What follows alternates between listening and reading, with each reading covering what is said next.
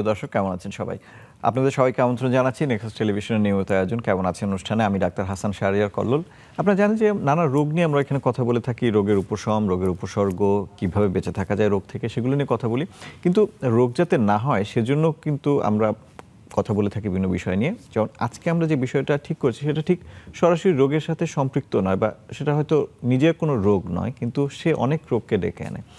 আমরা আজকে যে বিষয়ে কথা বলবো সেটা হচ্ছে ওজন যখন সমস্যা, অর্থাৎ ওজন যদি বেড়ে যায় বা কমে যায় তখন কি কি ধরনের সমস্যা এবং সেই সমস্যার সমাধানগুলো কিভাবে আমরা পেতে পারি। আমাদের সঙ্গে আজকে দুজন পুষ্টিবিদ যুক্ত আছেন। শায়লা পারভিন পপি, পুষ্টিবিদ, নারায়ণগঞ্জ ডায়াবেটিক হাসপাতাল, আমাদের সঙ্গে স্টুডিওতে আছেন। এবং আরেকজন অনলাইনে যুক্ত হবেন জাহিদা সুলতানা, জামালপুর ডায়াবেটিস জেনারেল হাসপাতাল থেকে। ডক্টর শায়লা পারভিন পপি, আপনাকে দিয়ে আমি শুরু করি। জাহিদা সুলতানা আসলে হয়তো তাকে আমি পরিচয় করিয়ে দেবো। সেটা হচ্ছে যে আমরা বলছি ওজন যখন সমস্যা, তো আমি যদি জিজ্ঞেস করি যে ওজন কখন সমস্যা, কখন ওজন তো সবারই আছে, তাহলে ওজন কখন সমস্যা হয়ে দেখা দেয়? Thank you. ওজন যখন ওভারওয়েট বা অতিরিক্ত থাকে সেটাও একটা প্রবলেম, আবার যখন কম থাকে সেটাও একটা প্রবলেম। অর্থাৎ আমাদের আইডিয়াল বডি ওয়েট মানে কাম্য ওজনে থাকতে হবে। বেশি হলেও সমস্যা, কম হলেও সমস্যা, দুটোই সমস্যা। মানে কম, কত কম আর কত বেশি? হ্যাঁ, ওভারওয়েট এবং আন্ডারওয়েট।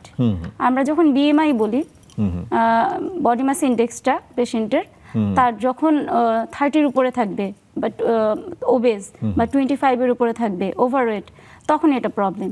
আবার আন্ডারওয়েট হচ্ছে 18-এর নিচে থাকবে, তখন হচ্ছে আন্ডারওয়েট। বিএমআইটা মানে কিসের উপর ভিত্তি করে? বিএমআইটা হচ্ছে তার ওজন এবং উচ্চতা।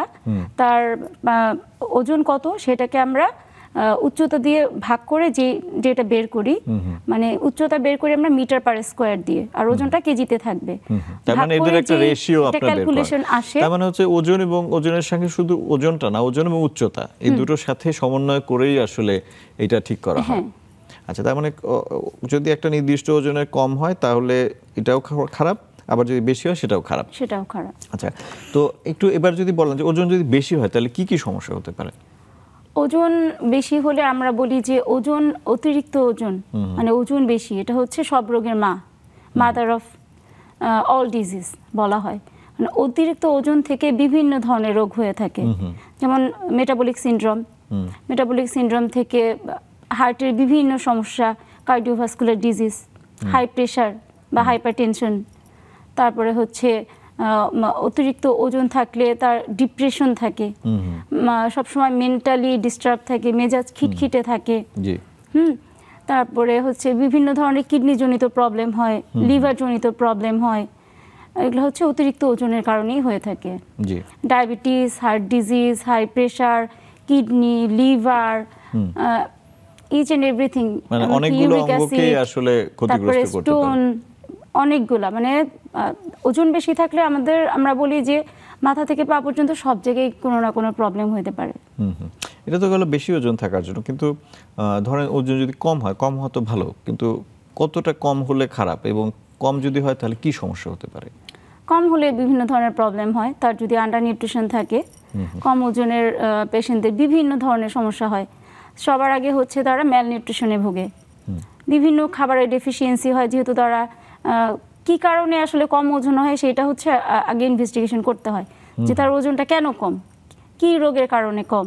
এটা কি শুধু খাবার থেকে কম খাচ্ছে সেটা, নাকি বিভিন্ন ডিজিজের কারণে ওজনটা কমছে? যেমন আইবিএস এর প্রবলেম থাকলে ওজন কমতে পারে, যাদের ম্যাল অ্যাবজর্পশন হয়, ম্যাল নিউট্রিশন থাকে, তাদের ওজন কম থাকে। ম্যাল নিউট্রিশনের মধ্যে বিভিন্ন ধরনের ডেফিসিয়েন্সি হইতে পারে, যেমন প্রোটিন এনার্জি ম্যাল নিউট্রিশন থাকলে তার ওজন কমতে পারে। তারপরে প্রোটিন এনার্জি ম্যাল নিউট্রিশনের মধ্যে দুইটা থাকে, একটা ম্যারাসমাস, একটা কোয়াশিয়ারকর, দুইটা ডিজিজ হয়। দুই ক্ষেত্রেই কিন্তু ওজন কম থাকে, মাসেল স্ট্যান্টিং হয়। হ্যাঁ, তারপরে বিভিন্ন ধরনের ভিটামিন, মিনারেল ডেফিসিয়েন্সি থাকে। ওজন কম থাকলে যেহেতু সব খাবার খেতে পারে না বা ঠিকমতো অ্যাবজর্পশন হয় না, ডাইজেশন হয় না, এই কারণে বিভিন্ন ধরনের ম্যাক্রো এবং মাইক্রোনিউট্রিয়েন্ট ডেফিসিয়েন্সি হয়। যেমন যদি ম্যাক্রোনিউট্রিশন ডেফিসিয়েন্সি হয়, প্রোটিন এনার্জি ডেফিসিয়েন্সি হয়, সে ক্যালোরি কম পাইলো, কার্বোহাইড্রেট কম খেলো, প্রোটিন কম খেলো, তখন তার এগুলোর অভাবে সমস্যা হবে। প্রোটিন কম খেলে তার রোগ প্রতিরোধ ক্ষমতা কমে যাবে। তারপরে হচ্ছে তার মাসেল স্ট্যান্টিং হবে, তার হাইট বাড়বে না, রোগ, এই ধরনের সমস্যাগুলো হতে থাকবে। তারপরে হচ্ছে ধরেন বিভিন্ন ধরনের মাইক্রোনিউট্রিয়েন্ট, ভিটামিন এবং মিনারেল ডিফিসিয়েন্সি হবে যদি সে ঠিকমতো খাবারগুলো গ্রহণ না করতে পারে। বিভিন্ন ধরনের ভিটামিন যেমন ভিটামিন এ যদি না খায় তার বিভিন্ন ধরনের চোখের সমস্যা হবে, রাতকানা থেকে শুরু করে জেরোপথ্যালমিয়া, বিভিন্ন ধরনের সমস্যা। তারপরে হচ্ছে ভিটামিন ডি এর অভাবে ছোটদের রিকেটস হয়, হাড় দাঁতের গঠন ঠিক মতো হয় না, বড়দের অস্টিওম্যালেশিয়া হয়, বয়স্ক লোকদের দেখা যায় যে অস্টিওআর্থ্রাইটিস হয়, বিভিন্ন হাড়ের এবং দাঁতের সমস্যা লেগেই থাকে। তো এখানে ক্যালসিয়াম এবং ভিটামিন ডি রিলেটেড। যেমন ক্যালসিয়াম জাতীয় খাবার যদি সে ডায়েট থেকে না পায় তখন ক্যালসিয়ামের অভাবে এই যে হাড় দাঁতের গঠন হয় না, এবং এই ক্যালসিয়াম শোষণে হেল্প করে হচ্ছে ভিটামিন ডি। তো দুইটাই কম্বাইন্ডলি যদি ডেফিসিয়েন্সি হয় তার এই ধরনের সমস্যাগুলো হচ্ছে, হাড় দাঁতের গঠন হচ্ছে না, সমস্যা হচ্ছে। যদি খাবার থেকে সে আয়োডিন না পায়, কম ওজনের যারা খেতে পারে না ঠিক মতো, আয়োডিন ডেফিসিয়েন্সির কারণে থাইরয়েডের সমস্যা হয়, হাবাগোবা হচ্ছে বাচ্চারা। তারপরে ধরেন যে আয়রন ডেফিসিয়েন্সি হলে অ্যানিমিয়া হচ্ছে, রক্তশূন্যতা হচ্ছে।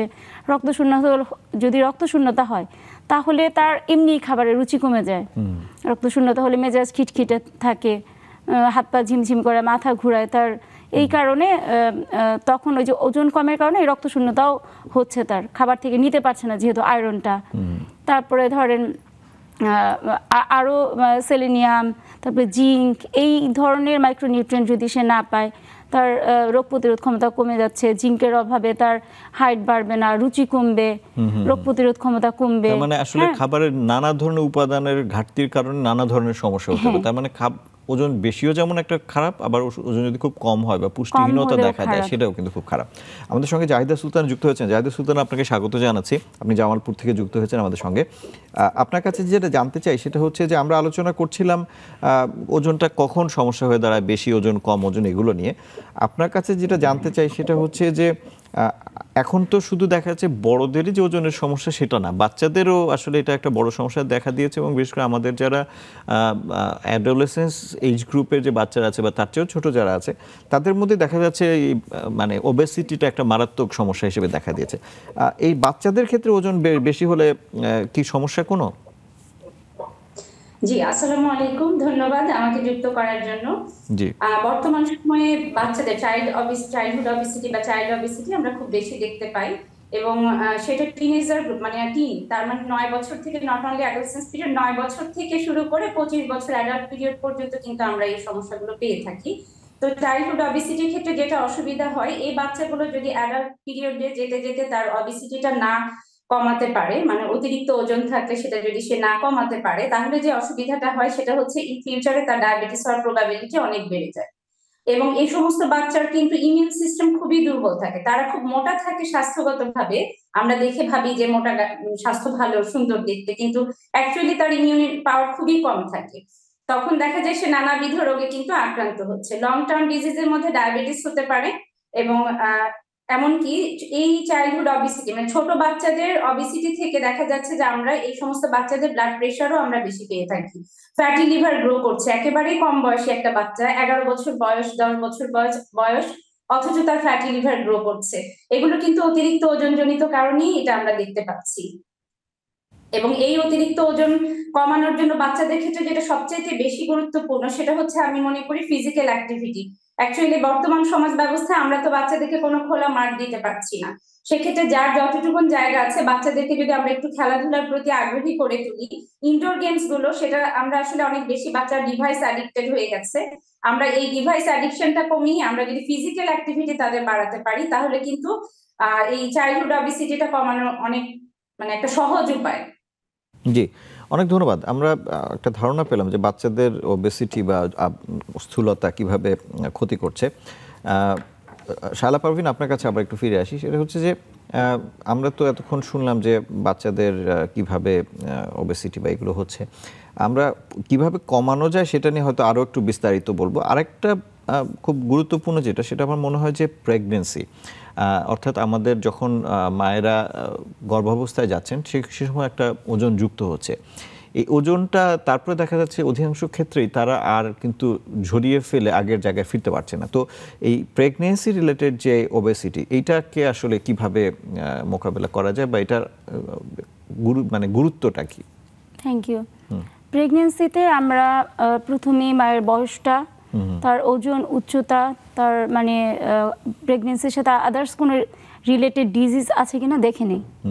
সেই অনুযায়ী ডিজিজ বলতে মানে তো প্রেগন্যান্সিতে অনেকের ডায়াবেটিস থাকতে পারে, হাই প্রেশার থাকতে পারে, তারপরে হচ্ছে হার্টের সমস্যা থাকতে পারে, তার রক্তশূন্যতা থাকতে পারে, ক্যালসিয়াম ভিটামিন ডি ডেফিসিয়েন্সি থাকতে পারে। ওগুলো সবকিছু দেখে তারপরে তার ওজনটা দেখি, যদি দেখি যে ওজন বেশি সেই ক্ষেত্রে আমরা 10 কেজির মতো ওজন বাড়াই, আর যদি দেখি তার ওজন কম তখন আমরা 15 কেজি পর্যন্ত ওজন বাড়াই। এখন এই তার মানে হচ্ছে এমনি তো কিছুটা ওজন বেশি হয়, প্রেগন্যান্সির সময় তো ওজন বাড়বেই, সেটাই স্বাভাবিক। এই ক্ষেত্রে নোটিস করতে হবে যাতে বাচ্চার ওজন বাড়ে, মায়ের ওজনটা না বাড়ে, এবং মায়ের যাতে কোনো ধরনের ডেফিসিয়েন্সি ক্রিয়েট না করে, যেহেতু মা যা খাচ্ছে ওখান থেকে বাচ্চাটা ওই নিউট্রিয়েন্টগুলো পাচ্ছে। এই কারণে এইখানে কিছু কিছু জিনিসের রিকোয়ারমেন্ট বেড়ে যায়, কিছু কিছু পুষ্টি উপাদান। আচ্ছা, এটা নিয়ে একটা আলোচনা করব। একজন দর্শক যুক্ত হয়েছেন, প্রশ্নটা নেই। হ্যালো, আসসালামু আলাইকুম। জি, ওয়ালাইকুম আসসালাম। আপনার পরিচয় দিয়ে প্রশ্নটি করুন। আমি সাবিহা সুলতানা, উত্তরা থেকে বলছি। জি, কি জানতে চাচ্ছেন? আমার মানে পিসিওডি প্রবলেম, তো মানে ওজন অনেক বেশি। জি, কিছুতে মানে ওজনটা কন্ট্রোল করতে পারতেছি না।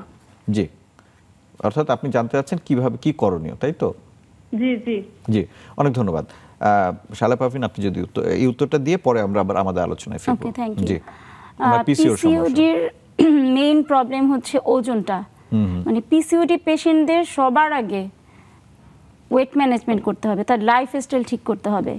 লাইফস্টাইল ঠিক করার জন্য তাকে ডায়েটারি যে ম্যানেজমেন্ট সেটা করতে হবে, মানে খাবারের হিসাবটা, তার ওজন, উচ্চতা, বয়স, ফিজিক্যাল অ্যাক্টিভিটি, এই সব কিছু দেখে আমরা একটা ডায়েট চার্ট করে দিই। গ্র্যাজুয়ালি 200 করে আমরা ওই ডায়েট চার্টটা মানে কমিয়ে কমিয়ে তার ওজনটা একদম কাম্য ওজনে নিয়ে আসি। এই ডায়েটের সাথে শুধু ডায়েট করলে হবে না, তাকে এক্সারসাইজ করতে হবে। এক্সারসাইজও সেম 30 মিনিটস দিয়ে স্টার্ট করলাম, গ্র্যাজুয়ালি আমরা এটাকে 2 to 3 টাইমস করি, গ্র্যাজুয়ালি প্রতিদিন 5 মিনিটস করে বাড়াই ফিজিক্যাল অ্যাক্টিভিটি, যেটা মানে এক্সারসাইজ করতে হবে। এক্সারসাইজের মধ্যে হাঁটাও হতে পারে, তার ফ্রি হ্যান্ড এক্সারসাইজও হতে পারে। আর ড্রাগ কিছু মানে ডক্টররা দিয়ে থাকে, গাইনোকোলজিস্ট যারা, তারা যে ড্রাগগুলো দেয় যে রোগ পিসিও সেটার জন্য যে হ্যাঁ মেডিকেশনটা আর কি। তো পিসিওডি তো ডায়েট এবং মেডিকেশন দুইটাই লাগবে লাইফস্টাইল ম্যানেজমেন্টের মধ্যে। তো অবশ্যই সে একটা গাইনোকোলজিস্টের শরণাপন্ন হবে, গাইনোকোলজিস্ট যেই মেডিসিনগুলো দিবে সেইটা নিবে, ওজন কমাবে, এক্সারসাইজ করবে। এবং ওজন কমানোর জন্য কিন্তু তাকে লেগে থাকতে হবে। আমাদের এই পেশেন্ট বলেছে তার অনেক ওজন, তো আমাদের ওজন তো একদিনে বাড়ে না, তাহলে একদিনে কমবেও না, কিছুদিন লেগে থাকতে হবে। সে যখন ফলো আপে থাকবে, কিছুদিন লেগে থাকবে, আমরা তো গ্র্যাজুয়ালি কমে। যেমন আমি যদি 1800 ক্যালোরি দিয়ে স্টার্ট করি, এটাকে আস্তে আস্তে আমি 1600, দেন 1400, দেন 1200, দেন 1000 ক্যালোরি, এইভাবে আমরা ক্যালোরি কমিয়ে কমিয়ে তাকে বিভিন্ন মেনু চেঞ্জ করে করে যাতে ডায়েটে একঘেয়ে না লাগে, ব্যালেন্স ডায়েটের মাধ্যমে ব্যালেন্স ডায়েটের মাধ্যমে আমরা তার ওজনটা কমাবো। এই ক্ষেত্রে তার কোনো সাইড ইফেক্টও হবে না। হচ্ছে আমার মনে হয় যে সে একজন পুষ্টিবিদের পরামর্শ নিলে সম্ভবত সবচেয়ে ভালো, এবং সেই নিয়ম অনুযায়ী যদি উনি চলেন তাহলে হয়তো এটা ভালো। আরেকজন দর্শক আছেন, একটু প্রশ্ন নেই। হ্যালো, আসসালামু আলাইকুম, আমি মামুন বলছি নওগাঁ থেকে। জি জি, কি জানতে চাচ্ছেন বলুন। জি, আমি ফ্যাটি লিভার স্টেপ 1 এর রোগী। জি, তো আমার বয়স হলো 52 বছর, আর ওজন হলো 69 কেজি বা 70 কেজি এরকম। জি, তো আমি ওজন কমানোর জন্য কি কি খাবার খেতে পারি একটু ম্যাডামের কাছ থেকে জানতে পারি। হাইট, আচ্ছা, উচ্চতা কত আপনার? উচ্চতাটা গুরুত্বপূর্ণ। উচ্চতা 5 ফিট 5.5 ইঞ্চি। 5.5 ফিট, 5 ফিট 6 ইঞ্চি। জি, আচ্ছা, ঠিক আছে, ওকে। 5 ফিট 6 ইঞ্চি উচ্চতা, না 69 কেজি ওজন, 52 বছর বয়স। উনি ফ্যাটি লিভার গ্রেড 1। ফ্যাটি লিভারটি নিয়ে মনে হয় আমার একটা বিস্তারিত আলোচনা করার দরকার আছে, কারণ ফ্যাটি লিভার নিয়ে অনেক ধরনের সমস্যা আছে। ফ্যাটি লিভার গ্রেড 1 কি ক্ষতিকর কিনা, তারপর আপনি যদি ওনার উত্তরটা ছোট করে দিয়ে দেন, পরে আমরা ফ্যাটি লিভার নিয়ে একটু লম্বা আলোচনা করব। Thank you.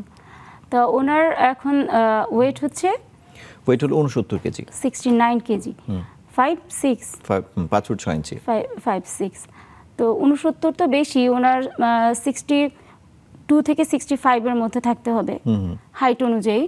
আর 52 বছর যেহেতু ওনাকে এই ক্ষেত্রে যেটা করতে হবে, কি কারণে ফ্যাটি লিভার হয় সেটা আগে জানতে হবে, যে আমার ফ্যাটি লিভার কেন হলো।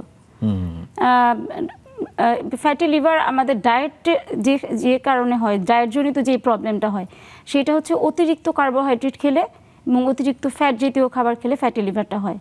যেমন অতিরিক্ত কার্বোহাইড্রেট বলতে ভাত বেশি খেলে, রুটি বেশি খেলে, বেকারির আইটেম যেগুলো আছে যেমন কেক, পেস্ট্রি, বনরুটি, পাউরুটি, কেক, এগুলা বেকারি আইটেম বেশি খেলে, চিনি মিষ্টি জাতীয় খাবার বেশি খেলে, যেমন চিনি, গুড়, মধু, মিষ্টি, তারপরে বিভিন্ন ধরনের কোল্ড ড্রিঙ্কস যেগুলোতে চিনি থাকে, তারপরে জুস, প্যাকেটজাত জুস, সোজা কথা চিনি মিষ্টি জাতীয় খাবার বেশি খেলে, মানে সরল শর্করা যেটা সিম্পল সুগার, এটা বেশি খেলে ফ্যাটি লিভার ডেভেলপ করে। আর হচ্ছে ফ্যাটযুক্ত খাবার যেগুলো হচ্ছে ট্রান্স ফ্যাট, স্যাচুরেটেড ফ্যাট, তারপরে তেলে ভাজা খাবার যেগুলো সমুচা, সিঙ্গারা, পুরি, লুচি, পরোটা, এই ধরনের খাবারগুলো তার ডায়েট থেকে রেস্ট্রিক্টেড থাকবে। আর হচ্ছে গিয়ে ফ্যাটি লিভারের জন্য তাকে খাবারের মধ্যে যেটা লো ক্যালোরি সেটা ইনটেক করতে হবে, তাকে ব্যালেন্স ডায়েটে নিতে হবে। আমরা শুধু তার ওজন উচ্চতা অনুযায়ী কার্বোহাইড্রেটটা দিব পরিমাণ মতো, প্রোটিন দিব পার কেজি বডি ওয়েট অনুযায়ী, ফ্যাটের মধ্যে ভালো মানের ফ্যাট দিব, তেলের পরিমাণটা কমাবো। তার যদি 1600 ক্যালোরি আসে 4 টিস্পুন তেল খাবে, ভালো মানের তেল খাবে, সানফ্লাওয়ার অয়েল বা অলিভ অয়েল বা রাইস ব্রান অয়েল। তারপরে হচ্ছে গিয়ে তার খাবারে ফাইবারের পরিমাণ বাড়াইতে হবে। ফাইবারের মধ্যে হচ্ছে বিভিন্ন ধরনের শাকসবজি, টক জাতীয় ফল, আর মিষ্টি ফলটা সে অ্যাভয়েড করবে, কারণ মিষ্টি ফল বেশি খেলেও ফ্যাটি লিভারের গ্রেডটা বাড়ে। আমরা কিন্তু শুনিনি যে তার অন্য কোনো কোমরবিডিটি আছে কিনা, হয়তো ডায়াবেটিসও থাকতে পারে, অন্য কিছু থাকতে পারে সেটার সাথে। আচ্ছা, এই ক্ষেত্রে মিষ্টি ফল বেশি খেলেও কিন্তু যে এটা যেমন গ্রেড 1 এ আছে তার, এটা তো আস্তে আস্তে ডেভেলপ করে গ্রেড 2, গ্রেড 3। তো এই ক্ষেত্রে সে যদি আগে থাকতেই সচেতন হয়ে যায়, একটা ব্যালেন্স ডায়েট করে, একটা পুষ্টিবিদের পরামর্শ নেয়, তাহলে কিন্তু এই যে এখন গ্রেড 1 এসে এটা কিন্তু আস্তে আস্তে ঠিক হয়ে যেতে পারে। আর মেডিকেশন তো ডাক্তাররা দিয়েই থাকে, ফ্যাটি লিভারের বিভিন্ন ওষুধপত্র আছে, চিকিৎসা তো সে নিশ্চয়ই ডাক্তারের পরামর্শ নেবে আর কি। দর্শক, আমাদের তো একটা বিরতির সময় হয়ে গেছে, বিরতির পর ফিরে এসে হয়তো আরেকটু আলোচনা করব। দর্শক, আপনি নিশ্চয়ই আপনি প্রশ্ন করেছিলেন, আপনি আপনার উত্তর পেয়েছেন। তো আমরা একটা ছোট্ট বিরতি যাচ্ছি, ফিরে এসে আমরা পুষ্টি বিষয়ক এবং ওজনের সমস্যা কিভাবে সমাধান করা যায় এগুলো নিয়ে আরো আলোচনা করব।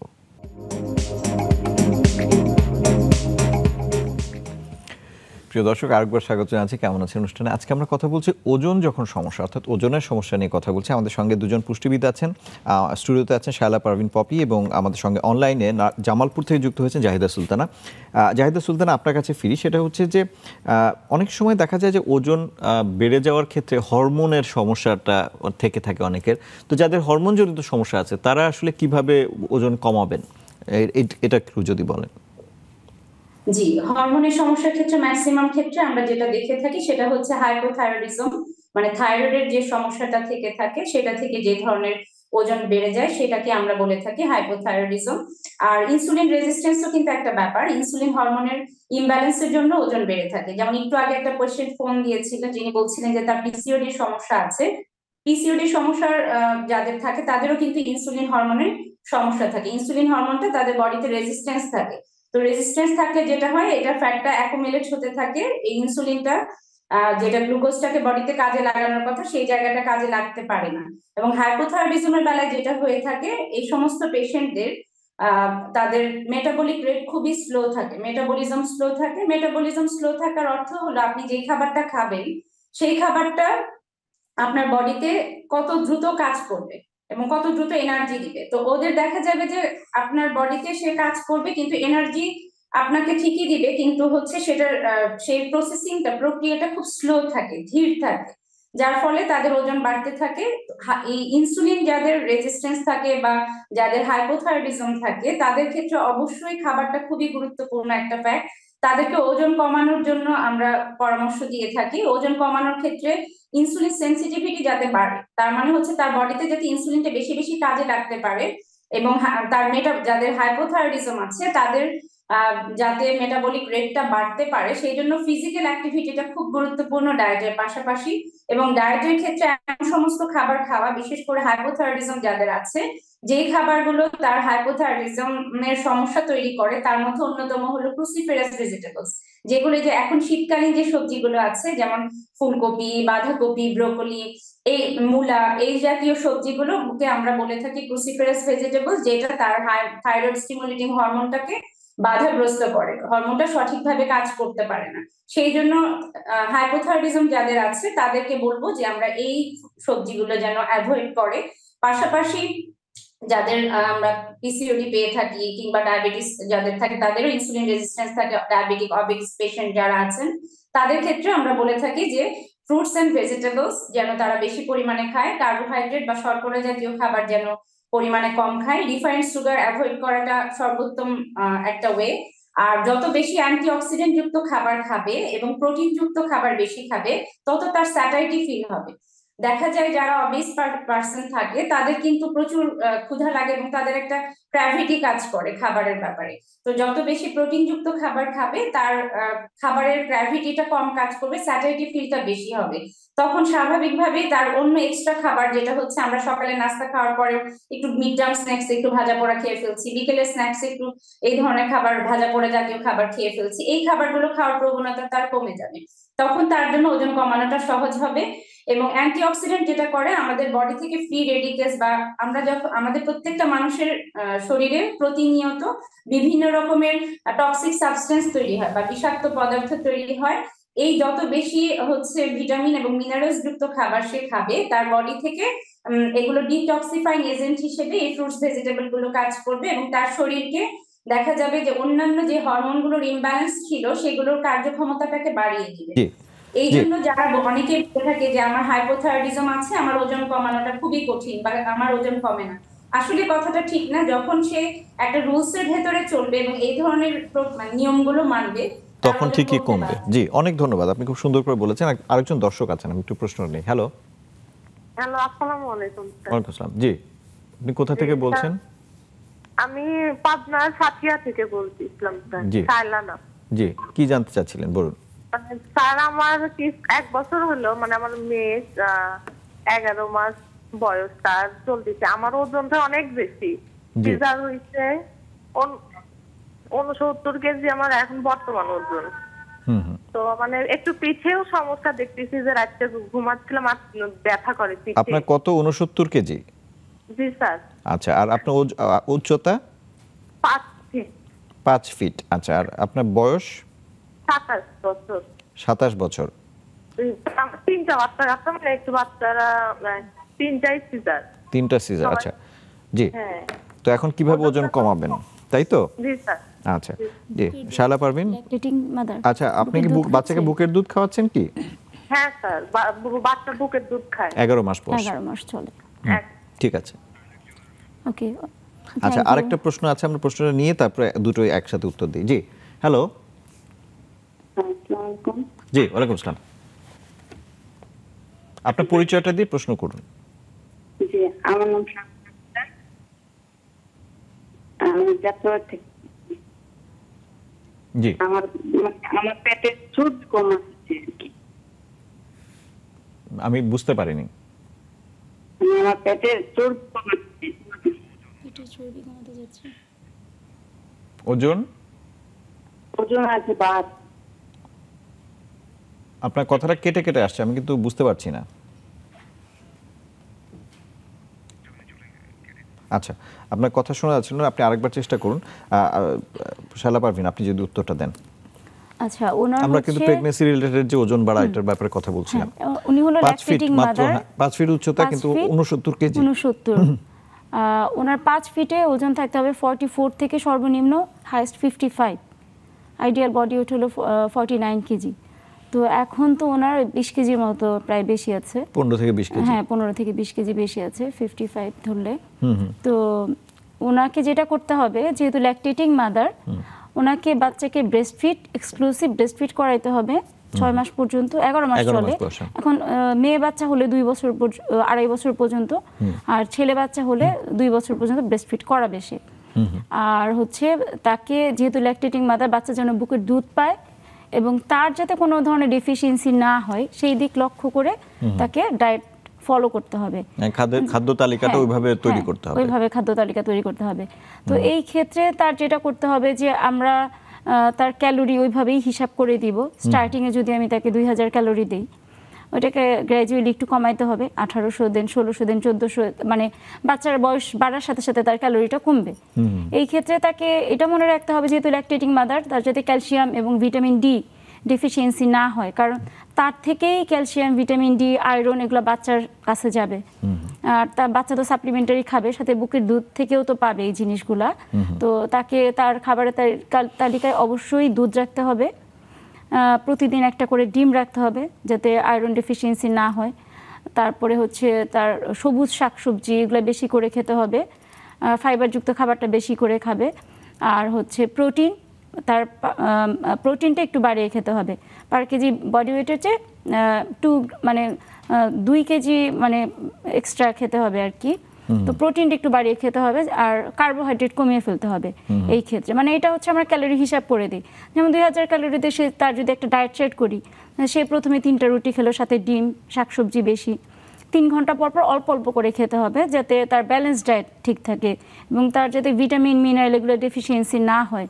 3 ঘন্টা পর একটা স্ন্যাক্স খেলো, সে বাদাম খেলো, কাঠবাদাম বা চীনাবাদাম, তারপরে টক জাতীয় ফল খেলো, মিষ্টি ফলটা কম খাবে। দুপুরে ভাতের পরিমাণটা তার কমাতে হবে, ভাত মানে বেশি খেলে তো এটা তো কার্বোহাইড্রেট, ওজন বাড়বে। সেই ক্ষেত্রে সে 2.5-3 কাপের বেশি ভাত খাবে না। মাছ মাংস সে একটু বাড়িয়ে খাবে, 3-4 পিস, মাছ বেশি খাবে, মাংসটা একটু কম খাবে, শাকসবজি বেশি খাবে, ডাল পরিমাণ মতো খাবে, বিকালে একটা স্ন্যাক্স খাবে, দুধের তৈরি একটা খাবার, অবশ্যই চিনি ছাড়া, চিনি মিষ্টি জাতীয় খাবারটা তাকে অ্যাভয়েড করতে হবে সম্পূর্ণভাবে। যে বাচ্চা বুকের দুধ খাচ্ছে এই জন্য যে আমি একটু বেশি খাবো, সেই বেশি খাবারের মধ্যে যাতে চিনি মিষ্টি জাতীয় খাবার আর হচ্ছে তেলে ভাজা খাবার, অতিরিক্ত ফ্যাটযুক্ত খাবার না থাকে। আর হচ্ছে রাতে তাকে ভাত বা রুটি যেটাই খাবে পরিমাণ মতো, সাথে মাছ মাংস ঠিক মতো নিতে হবে, 3-4 পিস করে, ডাল খেলো, সবজি খেলো, সবার আগে আবার দুধ খেলো। এইভাবে সে দিনে 2 থেকে 3 বার দুধ খাবে বা টক দই খাবে, মিষ্টি দই খাবে না। আর হচ্ছে গিয়ে 3 ঘন্টা পর পর পরিমাণ মতো সে খাবারটা খাবে। আর অবশ্যই এক্সারসাইজ করতে হবে তাকে, তাকে একটা টাইম বের করে 3 বেলা অথবা 2 বেলা হাঁটতে হবে, শুধু হাঁটবে সমান জায়গা ধরে।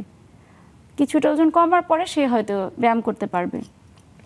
আর নিশ্চয়ই আমাদের দর্শক শুনছেন, আপনি একটা লম্বা চার্ট আসলে বললেন আমাদের। মানে হয় কি, এই ধরনের রোগীরা কি করে, বাচ্চার কেয়ার করতে করতে হয়তো 2 বেলা খেলো, 2 বেলায় 2 প্লেট করে ভাত খেলো, তখন দেখা যাচ্ছে কম, উনি ভাবছেন যে উনি তো কমই খাচ্ছেন। মাঝখানে সে বিস্কিট খেলো, বনরুটি খেলো, পাউরুটি খেলো, চিনি দিয়ে চা খেলো, তখন বলতেছে যে আমি তো কম খাচ্ছি কিন্তু আমার তো মানে ওজন কমতেছে না। এমন জিনিস খাচ্ছেন যেটা তো ওজন বাড়ছে। এই কারণে তাকে হচ্ছে প্রোটিন ঠিক রেখে, ফাইবার বেশি রেখে, কার্বোহাইড্রেট কমিয়ে, চিনি মিষ্টি জাতীয় খাবার বাদ দিয়ে, ফ্যাটযুক্ত খাবার বাদ দিয়ে 3 ঘন্টা পর পর যদি একটা গ্যাপ দিয়ে খায়, তাহলে সে চাইলেও ভাত বেশি খেতে পারবে না। কারণ সকাল আর দুপুরে মাঝখানে যদি একটা স্ন্যাক্স খায়, বাদাম খেলে অনেকক্ষণ পেট ভরা থেকে, সে 1 মুঠ বাদাম খেলো, সাথে টক ফল খেলো, সেই ক্ষেত্রে দুপুরে কিন্তু তার ভাতের পরিমাণটা কম হবে। আবার যদি এই বিকালে একটা কিছু খায়, বিকালে অনেক কিছুই খায় না, রাতে গিয়ে আবার বেশি করে ভাত খেয়ে ফেলে, বিকালে একটা স্যুপ খেতে পারে, দুধের তৈরি একটা খাবার, টক দই খেতে পারে, তাইলে কিন্তু ওইটার সাথে ওটস কর্নফ্লেক্স অ্যাড করতে পারে, তাহলে অনেকক্ষণ ক্ষুধাও লাগলো না, তার পুষ্টি চাহিদাও পূরণ হলো, আবার পুষ্টি চাহিদা পূরণ। জি, অনেক ধন্যবাদ।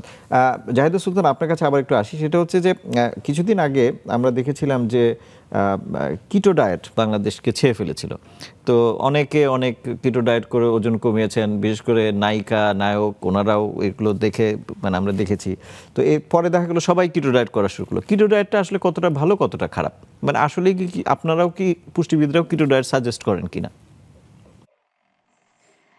অসংখ্য ধন্যবাদ এরকম হাইপ একটা কোশ্চেন করার জন্য, যেটা নিয়ে আসলে মোস্ট ডিমান্ডিং একটা কোশ্চেন।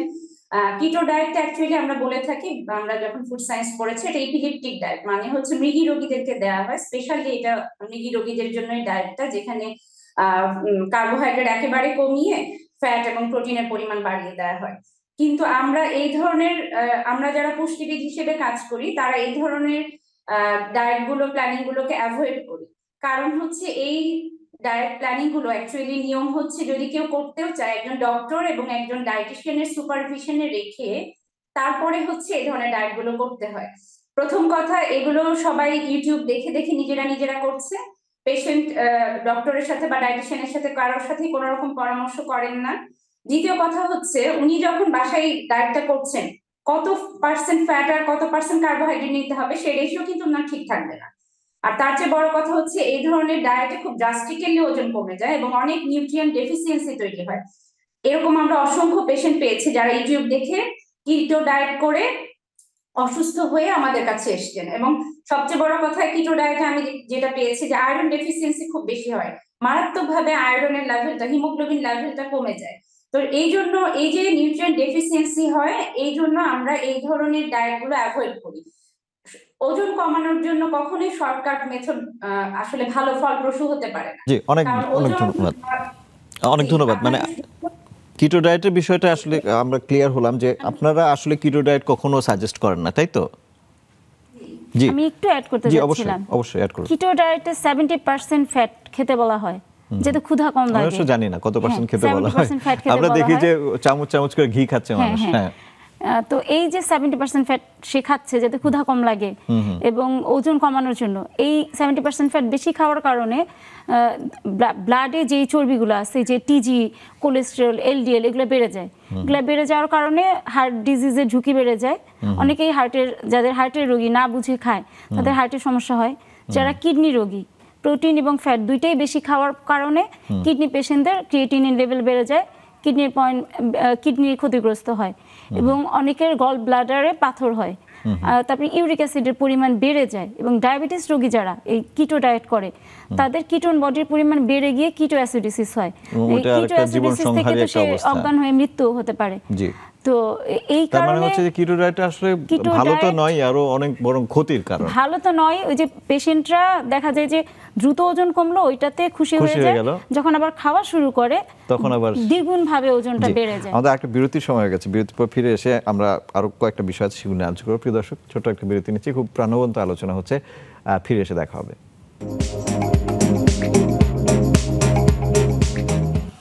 প্রিয় দর্শক, আরেকবার স্বাগত জানাচ্ছি। কেমন আছেন অনুষ্ঠানে? আজকে আমরা কথা বলছি ওজন নিয়ে, যত সমস্যা এবং ওজন যখন সমস্যা, এটা নিয়ে। আমাদের সঙ্গে দুজন পুষ্টিবিদ আছেন, শায়লা পারভিন পপি, এবং অনলাইনে আছেন জাহিদা সুলতানা।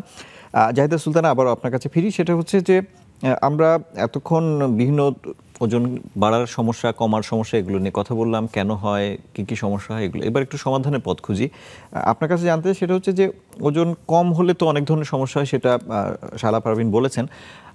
যদি ওজন কম হয় তাহলে ওজন বাড়ানোর জন্য আসলে কি করা উচিত? কারণ অনেক যার ওজন বাড়ে না তারা কিন্তু আবার ওজন বাড়ানোর জন্য নানা পথ অবলম্বন করে থাকেন। তো কি মানে আসলে কি করা উচিত বা আপনারা কি পরামর্শ দিয়ে থাকেন? ওজন বাড়ানোর জন্য প্রথম যে কাজটা করতে হবে তার খাবারের অভ্যাস চেঞ্জ করতে হবে। ম্যাক্সিমাম ক্ষেত্রে আমরা এই আন্ডারওয়েট পেশেন্ট, অ্যাডাল্ট আন্ডারওয়েট যে বলবো আমি, অ্যাডাল্ট আন্ডারওয়েট যারা আছেন তারা ওজন বাড়ানোর ক্ষেত্রে তারা প্রথমেই যে কথাটা বলেন যে আমরা খুব একটা খেতে পারি না, খেলে বমির ভাব হয়, খেতে রুচি কম খাবারের। সেক্ষেত্রে খাবারের রুচি যাতে বাড়ে, রুচি মাইক্রোনিউট্রিয়েন্ট গুলো যেগুলো আয়রন, ভিটামিন ডি, ভিটামিন এবং মিনারেলস সমৃদ্ধ খাবার যেমন একদিকে বাড়াতে বলা হয়, ঠিক একই রকম ভাবে তার যাতে প্রতিদিনের ক্যালোরির পরিমাণটা আস্তে আস্তে বাড়তে থাকে সেইভাবে তাকে খাবার ইনক্লুড করতে বলা হয়। কারণ সে একসাথে বেশি খাবার খেতে পারে না, অল্প খেলেই তার পেট ভরে যায়। সেই জন্য অল্প খাবারে বেশি ক্যালোরি পাবে এই ধরনের খাবার আমরা খেতে বলি। এই ধরনের পেশেন্টের দেখা যায় যে অ্যাপিটাইট খুবই কম থাকে, তো অ্যাপিটাইট বাড়ানোর জন্য ফ্রিকোয়েন্টলি খাবারগুলো নিতে বলি এবং ভিটামিন সি সমৃদ্ধ খাবার তার অ্যাপিটাইট বাড়াতে সাহায্য করবে। সেই সাথে অল্প খাবার, যেটা বলছি যে ভাগ ভাগ করে খাবে, এবং এই ধরনের পেশেন্টরা ম্যাক্সিমাম ক্ষেত্রে যেটা একটা ভমিটিং টেন্ডেন্সি থাকে, যে অল্প খাবার খেলেই বমির ভাব হয়ে যাচ্ছে বা বমি হয়ে যাচ্ছে, যাতে তার যখন দেখা যায় যে আসলে তার ইনডাইজেশনাল কোনো ইস্যু আছে কিনা, তার অ্যাসিডিটির প্রবলেম বেশি কিনা, পাশাপাশি তার মানে খাবার হজম জনিত কোনো সমস্যা আছে কিনা। যদি সেই সমস্যাগুলো থাকে, সেই সমস্যাগুলো রিকভারের জন্য আমরা বিভিন্ন খাবার ইনক্লুড করে থাকি। আর খাবারটাকে আমি যেটা বলবো, যারা একেবারেই খাবার খেতে পারেন না, মানে খুব একটা খেতে পছন্দ করেন না, তারা একটু লিকুইড ফর্মে খাবারগুলো খেতে চেষ্টা করেন। কিরকম লিকুইড ফর্ম? যেমন ধরেন আপনি এক গ্লাস লাচ্ছি খেতে পারেন দুধের পরিবর্তে, ওর মধ্যে আপনি ডার্ক চকলেট অ্যাড করলেন, ওর মধ্যে অল্প একটু বাদাম, একটা কলা ব্লেন্ড করে আপনি স্মুদি করে খেয়ে ফেলেন, অনেক বেশি ক্যালোরির খাবার পেতে পারছেন আপনি। আর যাদের ইনডাইজেশনাল সমস্যা আছে তারা দুধ না খেয়ে দইয়ের সাথেও এই মিল্কশেকটা, মানে এই স্মুদিটা আপনারা তৈরি করে খেতে পারেন, বাদাম খেতে পারেন। তার পাশাপাশি হচ্ছে নরম পাতলা খিচুড়ি খেতে পারেন, বিশেষ করে যাদের ইনডাইজেশনাল সমস্যা আছে। আর যাদের ইনডাইজেশনের কোনো সমস্যা নাই, যে আমার খাবার হজম হচ্ছে কিন্তু আমি খেতে কম পাচ্ছি, সেক্ষেত্রে আপনাদের যদি গ্যাসের সমস্যা বা অ্যাসিডিটির সমস্যাটা না থেকে থাকে, আপনারা রুটির জায়গায় একটু পরোটা খেতে পারেন। তারপর হচ্ছে আপনি সপ্তাহে 1 বা 2 দিন একটু রিচ ফুড, মানে আমরা যেটাকে পোলাও বলছি, সেই ধরনের খাবার খেতে পারেন। এবং অবভিয়াসলি আপনাকে প্রোটিন জাতীয় খাবারটা বেশি খেতে হবে, কারণ আপনার মাসেল মানে টিস্যু গ্রো করার জন্য অবশ্যই আপনাকে হাই প্রোটিন খাবার খেতে হবে। যেমন প্রতিদিন যেন অবশ্যই আপনার খাবারের তালিকায় একটা ডিম থাকে, 1 গ্লাস দুধ থাকে, পাশাপাশি একটু মিষ্টান্ন খাবার রাখতে পারেন, সেটা ছানার মিষ্টি মানে ছানা থেকে যেটা মিষ্টি সেটা হতে পারে, কিংবা পায়েস হতে পারে। এই ধরনের খাবারগুলো যত বেশি খাবেন, আপনি আস্তে আস্তে করে শুরু করবেন। আমাদের হয় যেটা ওজন কমানো কিংবা বাড়ানো, দুটো ক্ষেত্রে আমরা যেটা করি যে প্রথম দিনে খুব চেষ্টা করি যে একদিনেই সবকিছু করে ফেলবো, আসলে এটা তো সম্ভব না। ওজনটা বাড়ানোটাও কিন্তু যাদের ওজন কম তাদের জন্য খুবই কঠিন। আপনারা যারা ওজন বাড়াতে চান, ধীরে ধীরে আপনাদের খাবারের পরিমাণগুলো বাড়াবেন। একদিনে হিউজ খাবার খেয়ে তারপর 3-4 দিন আর খেতে চাইলাম না, এরকম কিছু না। পাশাপাশি আরেকটা ব্যাপার গুরুত্বপূর্ণ, অবশ্যই আপনাকে ফিজিক্যাল অ্যাক্টিভিটি বাড়াতে হবে। আপনি যত বেশি ফিজিক্যালি অ্যাক্টিভ থাকবেন, তত আপনার জন্য খাবারের চাহিদাটা, ডিমান্ডটা বাড়বে, তখন আপনার জন্য খাবারটা খাওয়া বা গ্রহণ করা সহজ হবে। জি, শালা পারুন পপি, আমরা ওজন বাড়ানোর অনেক কিছু শুনলাম, কিন্তু ওজন বেশি সমস্যা কি বেশি কিন্তু হচ্ছে অতিরিক্ত ওজনের। সুতরাং ওজন কমাবো কিভাবে? ওজন কমানোর জন্য সবার আগে তাকে কারণটা বের করতে হবে, ইনভেস্টিগেশন করে বের করতে হবে যে আমার ওজনটা কেন বেশি, কি কারণে বেশি। বেশি খাই সেজন্য নাকি অন্য কোনো কারণে? শুধু কি খাওয়ার কারণে ওজন বাড়ছে, না বিভিন্ন রোগের কারণে ওজন বাড়ছে? বিভিন্ন রোগের কারণেও কিন্তু ওজন বাড়ে, যেগুলো আমরা আলোচনা করেছিলাম, যে পিসিও বা অন্যান্য পিসিওডি, যারা ডিপ্রেশনে থাকে, যাদের হরমোনের সমস্যা, বিভিন্ন কারণে ওজন বাড়তে পারে। সেটা তো একটা অংশ গেল, সেটা একটা অংশ। সেটা তো চিকিৎসকের অংশ, এবং সেটা চিকিৎসকের অংশ। আমরা ওই রোগ বেসিসে কিন্তু তাকে ডায়েট চার্ট করে দিব, সেই অনুযায়ী সে এটা ফলো করবে। আচ্ছা, তার মানে হচ্ছে রোগ যদি থাকে, সেই রোগটার সাথে চিকিৎসা হবে, সাথে সাথে পুষ্টির একটা চাহিদাটাও ঠিক করবে, মেডিকেশনের পাশাপাশি। তো ওজন কমানোর জন্য তাকে প্রথমেই মনে রাখতে হবে যে ব্যালেন্স ডায়েট করতে হবে। বিভিন্ন ধরনের ডায়েট আজকাল লোকজন করে, যেমন অ্যাটকিন ডায়েট, কিটো ডায়েট, তা ইন্টারমিটেন্ট ফাস্টিং করে, এক একজন এক এক ধরনের ডায়েট করে। এই ধরনের ডায়েটে কিছু নির্দিষ্ট খাবার থাকে, নিজের ইচ্ছা মতো হয়তো তারা 2-3 বার খায়। তো এই কারণে কিন্তু তাদের অনেক সাইড ইফেক্ট হয় এই নিজেদের মতো মানে ওজন কমানোর জন্য। তো দেখা যায় যে এরকম যে ডায়েটগুলো করতেছে, এইটাতে বিভিন্ন রোগ হচ্ছে, যেমন অনেকে রক্তশূন্যতা হচ্ছে, বিপি লো হয়ে যাচ্ছে, তারপরে অনেকে দেখা যায় যাদের প্রেসার বেশি, তারা উল্টাপাল্টা ডায়েট করে প্রেসার আরো বাড়াচ্ছে। সেক্ষেত্রে কোন ভাবে আসলে করলে সবচেয়ে ভালো? এই কারণে অবশ্যই ব্যালেন্স ডায়েট করতে হবে। ব্যালেন্স ডায়েট বলতে আমরা যেই খাবারগুলা প্রতিদিনের খাবারের তালিকায় রাখতে বলি, সেটা রাখতে হবে।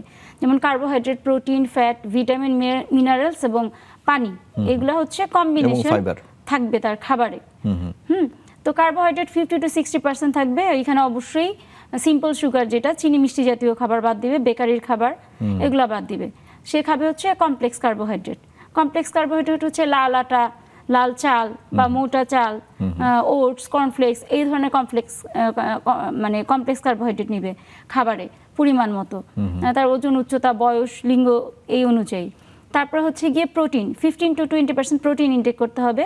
তার পার কেজি বডি ওয়েট অনুযায়ী প্রোটিন নিতে হবে। বেশি প্রোটিন নিলেও দেখা যায় যে কিডনির উপর প্রেসার পড়ে, তখন কিডনি জনিত সমস্যা হয়। আবার কম প্রোটিন নিলেও কিন্তু তার ওজনটা কমবে না। তো প্রোটিনটা পার কেজি বডি ওয়েট অনুযায়ী নিতে হবে, যাতে তার ক্ষুধা কম লাগে এবং প্রোটিন ডেফিসিয়েন্সি না হয়। ফ্যাটের পরিমাণ হচ্ছে 30%, এর বেশি নিবে না, কারণ বেশি ফ্যাট নিলে তার ওজন বাড়বে, বিভিন্ন জটিলতা বাড়বে। এই কারণে ভালো মানের ফ্যাট খাবে, অ্যাভোকাডো, বিভিন্ন ধরনের বাদাম, বীজ, সিডস, ভালো মানের তেল খাবে, এবং তেলের পরিমাণ অবশ্যই পরিমাণ মতো হবে। যেমন যার 1000 ক্যালোরি ডায়েট যে ফলো করবে, সে 3 চা চামচ তেল, যে 1200 ক্যালোরি সে হচ্ছে 4 চা চামচ, 1400 ক্যালোরি, এইভাবে তেলের পরিমাণটা কিন্তু মানে যার ক্যালোরি ওয়াইজ তেলের পরিমাণ নিবে। আর ভিটামিন, মিনারেলসের চাহিদা যাতে পূরণ করতে পারে ব্যালেন্স ডায়েটে, প্রতিদিন শাকসবজি, ফলমূল খেতে হবে। বিভিন্ন কালারের শাকসবজি, যেমন লাল, নীল, হলুদ, বেগুনি, কমলা, বিভিন্ন ধরনের শাকসবজির কম্বিনেশন সে করবে, যাতে রোগ প্রতিরোধ ক্ষমতা বাড়ে, রোগ সংক্রমণের ঝুঁকিটা কমে এবং এগুলো ডেফিসিয়েন্সি না হয়। ভিটামিন, মিনারেলস জনিত যে রোগের ডেফিসিয়েন্সি সেটা না হয়। প্রতিদিন পানি যার যার বডি ওয়েট অনুযায়ী খেতে হবে। 2.5 থেকে 3 লিটার, যাতে ডিহাইড্রেশন না হয় এবং পানি ঠিক মতো খেলে মেটাবলিজম বাড়ে। মেটাবলিজম বাড়লে ওজনটা কমে। এটা হচ্ছে ব্যালেন্স ডায়েট। এবং অনেকে যে 2 to 3 টাইমস খায়, 2 থেকে 3 বার খায়, ওইটা করা যাবে না। সে 3 ঘন্টা পর পর অল্প অল্প করে খাবে, যাতে সব ধরনের খাবার থাকে কিন্তু পরিমাণ মতো, পরিমাণের বেশি না। পরিমাণের বেশি হলেই তো তার ওজনটা বাড়বে। এই ক্ষেত্রে মেটাবলিজম বাড়ে যদি 3 ঘন্টা পর পর খায়। মেটাবলিক রেট যখন বাড়ে তখন ওজনটা কমে। আর এইগুলোর পাশাপাশি তাকে এক্সারসাইজ করতে হবে, কারণ আমরা যাই খাই না কেন, হ্যাঁ সবাই শুধু খাবারের মাধ্যমে ওজন কমাতে, কেউ কিন্তু হাঁটতে চায় না, সবাই লিফটে উঠতে চায়, সিঁড়ি ভাঙতে চায় না, তাই না? বাচ্চারা খেলতে যেতে চায় না, মোবাইল টিপতে চায়, সেটাই মোবাইল টিপতে চায়। মানে সোজা কথা, যাই খাচ্ছি এটা তো খরচ করতে হবে। এক্সট্রা খাইলে যদি এটা আমরা খরচ করে ফেলি, যেদিন একটু বেশি খাই ওদিন একটু বেশি হেঁটে নিলাম, তাইলে আর জমলো না আমার শরীরে। তো প্রতিদিন কিছু না কিছু এক্সারসাইজ করতে হবে। 7 দিন যদি নাও পারে 5 দিন এক্সারসাইজ করবে, সকালে না পারলে বিকালে, বিকালে না পারলে রাতে, মানে করতে হবে। বাইরে যেতে না পারলে খালি পুষ্টি খাবারটা চার্টটা মেইনটেইন করলে হবে না, সাথে কিন্তু আসলে কায়িক পরিশ্রম খুব গুরুত্বপূর্ণ। পর্যাপ্ত ঘুমাইতে হবে। যেমন আজকাল অনেকেই রাত জাগে, 2টা-3টা পর্যন্ত রাত জাগে, সকালে দেরিতে উঠে অনেক দেরিতে খাওয়া শুরু করে, অ্যাসিডিটি ফর্ম করে, যখন একবারে অনেকক্ষণ পরে খায় এতগুলা খেয়ে ফেলে। তো তাকে হচ্ছে মানে একটা নিয়মতান্ত্রিক জীবন আসলে মেনে নিতে হবে। আসলে আমাদের শেষ করতে হবে। আজকে আসলে আলোচনাটা জমে উঠেছিল, কিন্তু আরো অনেক কিছু হয়তো জানা ছিল। জাহিদা সুলতানা, আপনাকে অনেক ধন্যবাদ। আপনি জামালপুর থেকে যুক্ত হয়েছিলেন। আপনি যদি শেষ মন্তব্য কিছু করতে চান, আমাদের আসলে হয়তো আধা মিনিটে আপনি বলতে পারবেন। জি প্লিজ। আমি বলতে চাচ্ছি, ওজন কমানোর ক্ষেত্রে সবাই শর্টকাট মেথডে যেতে চায়। শর্টকাট মেথডে কেউ যাবেন না। আর আপনার চারপাশে যে খাবারগুলো আছে, খুব এক্সপেন্সিভ খাবারের প্রয়োজনীয়তা নাই। সিজনাল ফল খান, অ্যাসিড, অনেক কিছু পাওয়া যায় এখন বাজারে। এইগুলো না খেয়ে আপনি ভাত, মাছ, ডাল খেয়ে ওজন কমানো সম্ভব। তার মানে হচ্ছে আমার যে আমার চারপাশে যে খাবারগুলো আছে, আমি সবাইকে বলবো এই ধরনের। তার মানে হচ্ছে এটা একটা খুব গুরুত্বপূর্ণ কথা। আপনাকে যে আমাদের বাসার যে খাবারটা আছে সেই খাবার খেয়ে ওজন কমানো সম্ভব। জাহিদা সুলতানা এবং শায়লা পাপি, আপনাকে অনেক ধন্যবাদ। প্রিয় দর্শক, আপনারা শুনলেন ওজন যখন সমস্যা এবং কখন সমস্যা, কিভাবে এই সমস্যার সমাধান করবেন। আশা করি সবাই সেটা মেনে চলবেন, কায়িক পরিশ্রম করবেন, পুষ্টিকর খাবার খাবেন এবং সুস্থ থাকবেন। এই আশায় শেষ করছি।